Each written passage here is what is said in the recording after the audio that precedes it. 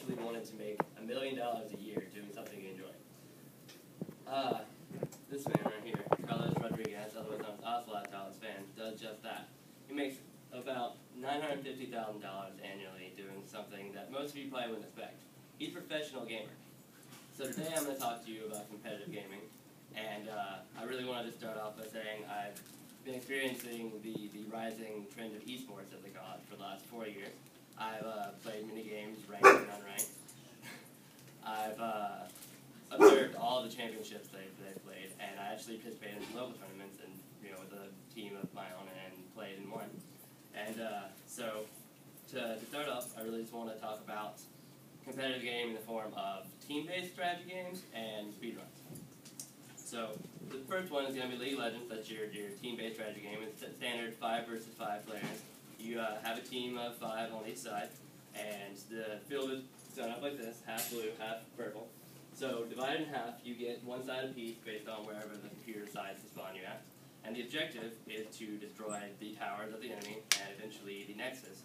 And as you can see, it's located in the enemy base. So that's kind of going to be an issue if you're just going to charge in there.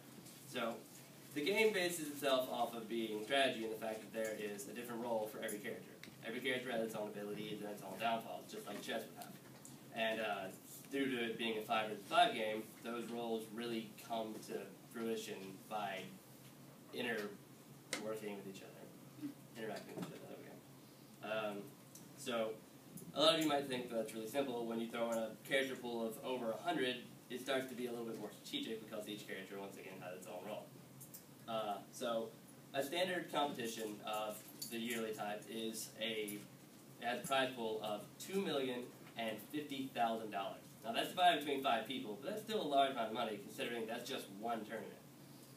But besides that, we get to speedruns, my second idea here. Speedruns are a type of gaming that most of you have probably done already.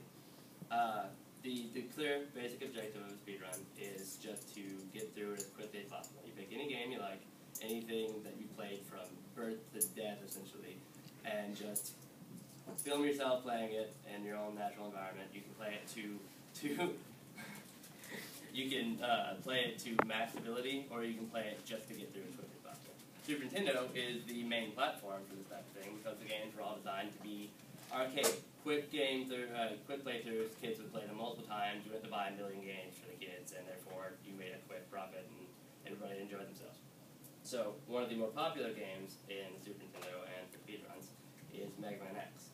Now, Mega Man X is a personal favorite of mine. I've probably played it, sadly enough, well over 60 times, but I started playing when I was 4 or 5, so that kind of makes sense. Mega Man X is a basic running gun style game. You go from level to level, beating bosses, going left to right, and then shooting things, that's about it. But the point being is that, due to its simplicity, the current record held by doesn't have a real name, it's just his gamer tag, but the current record held is 31 minutes and 44 seconds. So as of right now, I'm within 2 minutes of that range, but I don't submit my scores at this point because it's kind of useless unless you're anywhere near it. So, basically, what I'm trying to tell you about speedruns is that they are the more easily accessible of the 2 types of competition style gaming.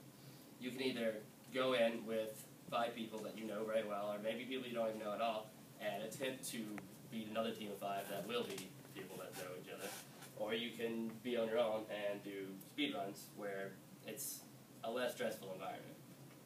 But really, if there's anything I want to take away from here, is that pro players can come from anywhere. You can look to your left and your right and see this regular person, but any day that person can emerge as a professional gamer just by trying enough. So, Tom Landry, a professional athlete of the traditional sort, once said that winners never stop trying. That's all I got.